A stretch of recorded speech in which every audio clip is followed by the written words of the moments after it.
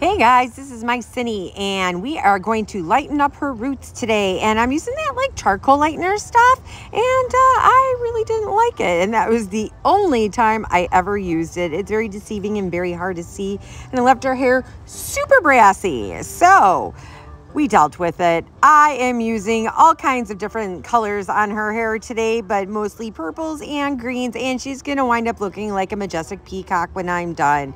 So just going ahead and laying in the tones of the lime greens and the blues and working those together with my hands and blending them together using the back side of my hand because, well, it's clean. And then I don't have to keep wiping it off. Working the front of her hair and blending all of those tones together. I do think I'm using some Magic's Pure shades, some Matrix So Cult. I use all the colors together. Guys, here's the finale. If you value my content, don't forget to like, follow, and share. And don't forget to hit the ding dong.